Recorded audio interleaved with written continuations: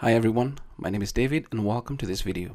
In this video, I'd like us to look at the latest update to the terms by Otter AI, why I feel that they're really doing us a disservice in terms of if you have a pro account, you only have 10 monthly imports of audio and video files for transcription.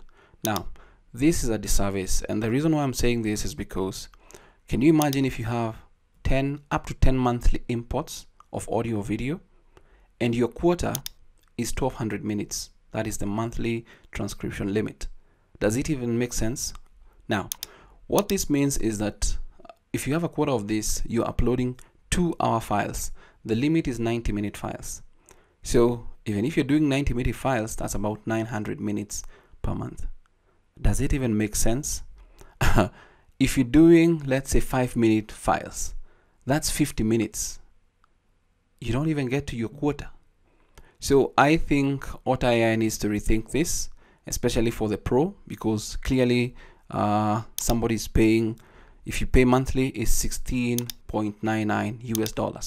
That's a lot of money to be paying and be limited to just 10 monthly imports. That's quite drastic. And actually tried to upload a file the other day and I was told I have 0 of 10 quota for this month, so I found it to be quite chaotic. I don't understand what went into the thinking of a 10 monthly quota. I think you guys need to rethink that, and I do believe people are being affected by this because you're trying to upload a file and you actually realize you've reached your quota. Really chaotic, because if you do this, then what this means, you should try and come up with, let's say, probably you may say unlimited for the business version, maybe say something like 30, 40, up to 40 files a month, or just count the minutes. If somebody uploads a 90-minute file and they upload about, give or take, 13 files, that gives you about 1200 minutes. Then you actually now cap that upload, but capping the upload for the pro to up to 10 monthly imports and of audio files or video files is a really bad move, because clearly $16.69 and you're uploading 5-minute file and you're capped at 10 imports, then that is really wrong. Kindly rethink this, because if I actually look at a competitor that you guys compete with, something like Descript, you have 10 hours of transcription for $15 a month.